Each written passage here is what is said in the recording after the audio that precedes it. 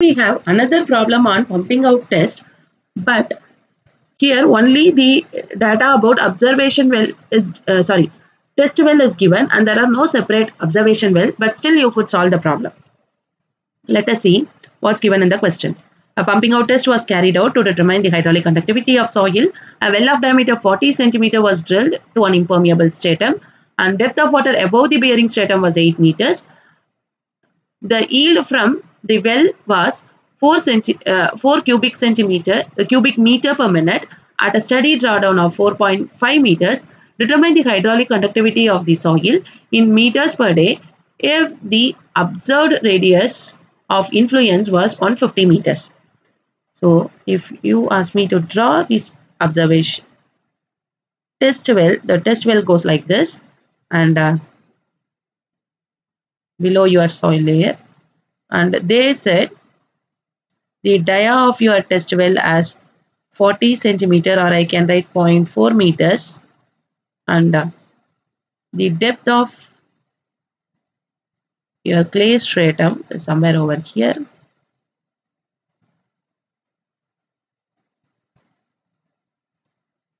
Here the clay bearing stratum is there, and the groundwater table is over here. So this is your groundwater table. This is at a depth of 8 meters. Fine. So after reaching the steady state,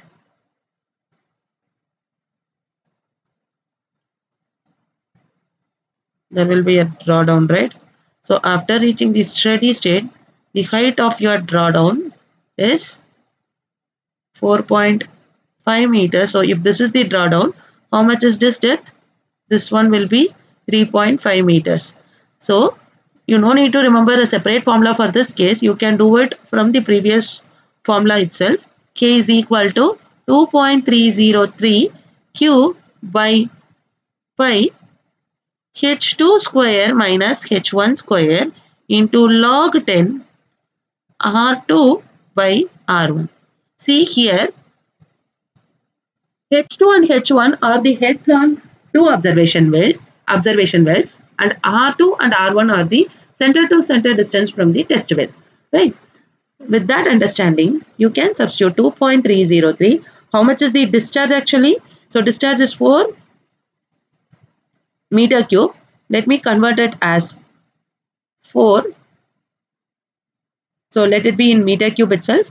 So 4 by pi. What is H2 square? H2 means the head and the second observation well. Here, instead of the observation wells, they have mentioned the radius of your influence or radius of your drawdown's extent, which is 150 meters, right? So, and at the farthest point of your radius of influence, actually I did not draw the curve properly. The curve is extending like this. 1 minute.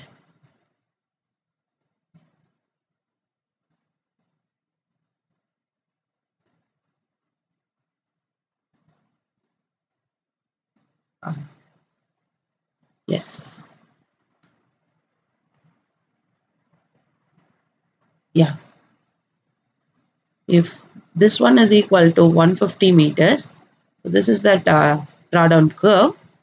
So at the beginning of your drawdown curve, obviously the groundwater level or head of water will be 8 meters, right? With that understanding, let us take H2 as 8 square minus what is the head of water at your well location? It is from the impermeable stratum. It is 3.5 square. See here, this one is also in terms of meter cube. All these things are in terms of meter square. So no problem with the units. Log 10. What is R2? R2 is the farthest well, which is the end of your radius of influence. So you can take radius of influence as the distance R2. So 150 divided by R1. R1 means you have to consider the head of water in the well itself. So what is the center to center distance of this well and its radius?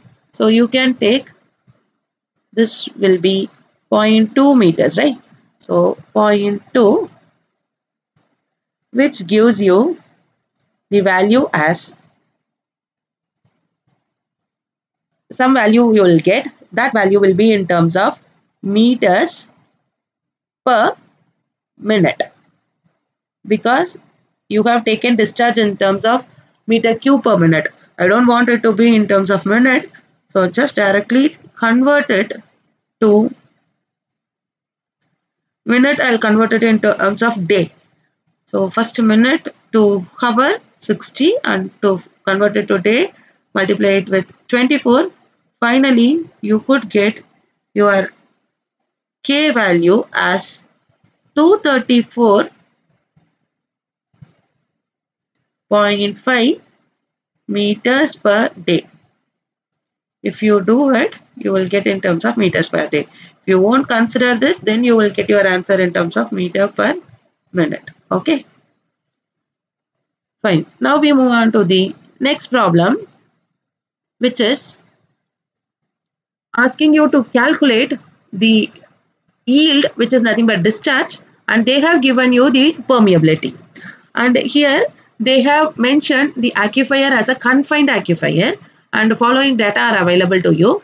Height of the original piezometric level from the bed of the aquifer, head H is equal to how much, and thickness of your aquifer, which is HA, is 5 meters, and depth of water level in the well at steady state is 5.5 meters, and hydraulic conductivity, which is permeability of your soil, as 0.024 meters per minute.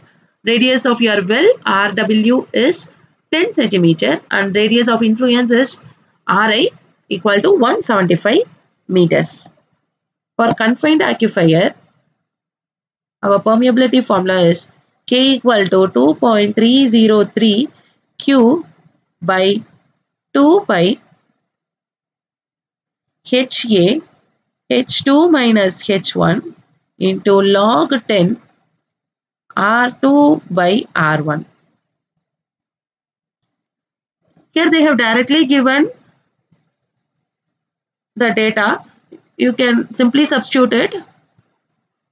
Now just rearrange this equation so as to get yield. So Q is equal to K into 2 pi HA small h2 by h1 and divided by 2.303 log 10 R2 by R1.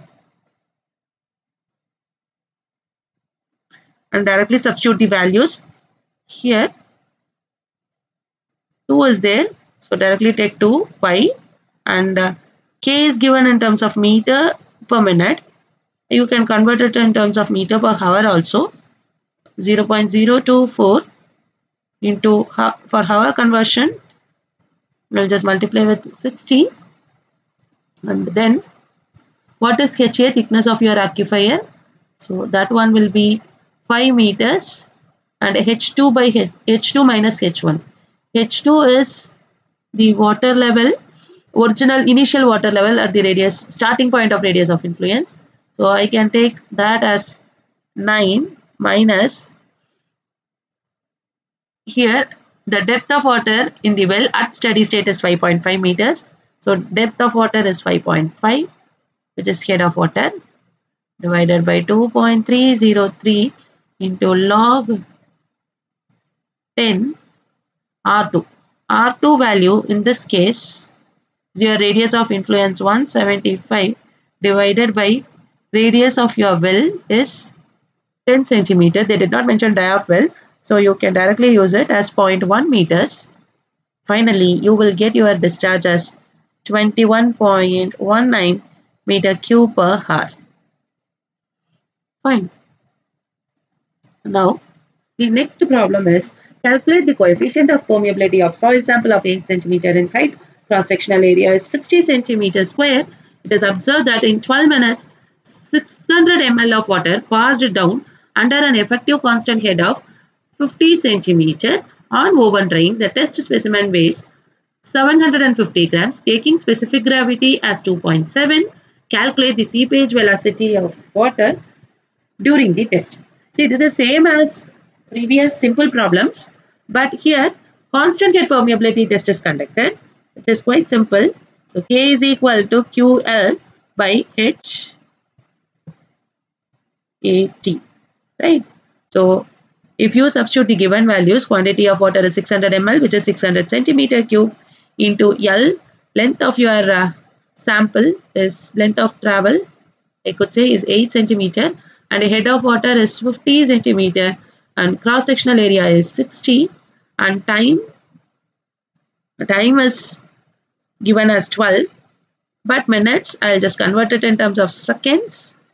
So you will get your permeability as 2.22 into 10 power minus 3 centimeter per second. So now you have computed coefficient of permeability. The other part of the question demands you to compute seepage velocity.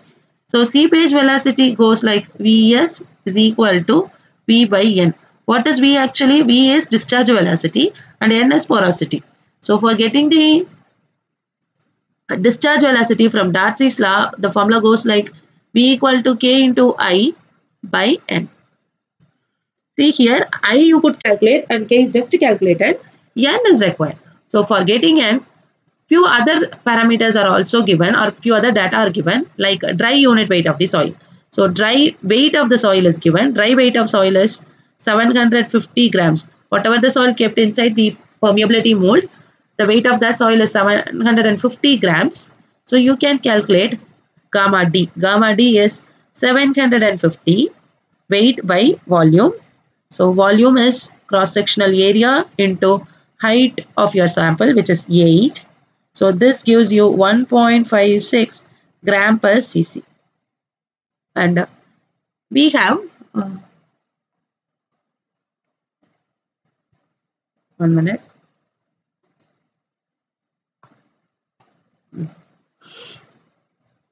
Gamma D is equal to G gamma W by 1 plus E. And that gives you E is equal to G gamma W by gamma D minus 1, which is 0.73. And from void ratio, you could get porosity N is equal to E by 1 plus E. So E is 0.73 divided by 1.73. That gives you porosity as 0.422. Right? And coming back to your seepage formula, seepage velocity formula, P is equal to K. K we have just calculated 2.22 into 10 power minus 3, and I. I is constant head. Sorry, I is H by L. Constant head is 50 by length of your sample is 8 centimeter. So I is H by L, and your N is 0.422. You could get your seepage velocity as 0.032 centimeter per second. Just compute your discharge velocity and just compare which is greater, seepage velocity or discharge velocity.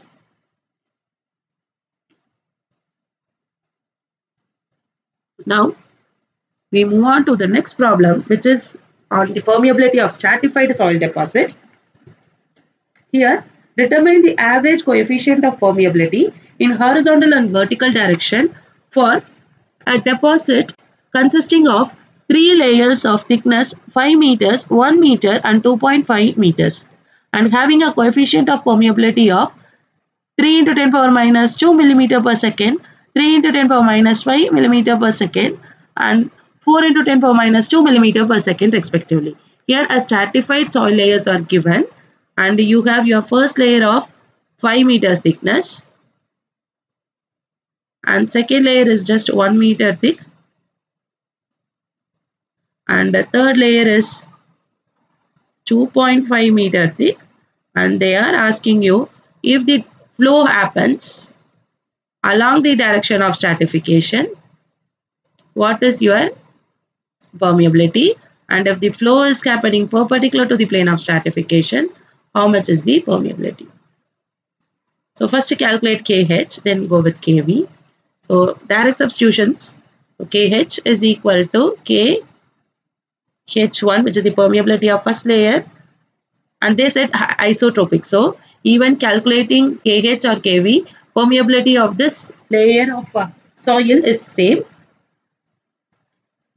and plus KH2 into H2 plus KH3 into capital H3 divided by H1 plus H2 plus H3. Once you substitute all the values, where KH1 is the permeability of first layer, so 3 into 10 power minus 2 into 5 plus 3 into 10 power minus 5 into 1 plus 4 into 10 power minus 2 into 2.5 divided by 5 plus 1 plus 2.5. See here, everywhere the thickness is in terms of meters. So convert it in terms of millimeter. You will get 10 power 3 in the numerator as well as in the denominator. Both will get cancelled. On further computation, you will get your permeability in horizontal direction as 0.0294 millimeter per second. Right? Now,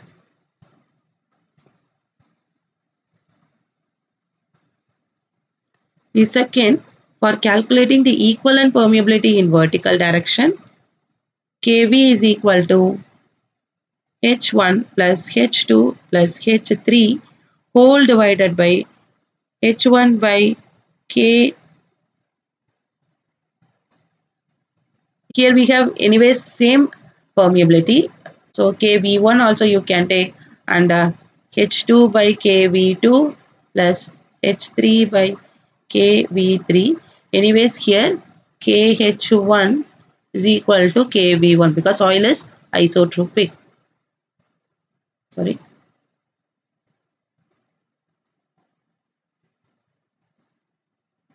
Right. On substitution, you will get 8.5 divided by 5 by 3 into 10 power minus 2 plus 1 by 3 into 10 power minus 5 plus 2.5 divided by 4 into 10 power minus 2. After calculating, you will get your kV as 2.5 into 10 power minus 4 millimeter per second. So how much was kH? It is 0.0294 millimeter per second. So for the same thickness of soil layers, your kH is greater than kV. That's why we claim permeability along the plane of stratification is greater than the permeability perpendicular to the plane of stratification. Thank you.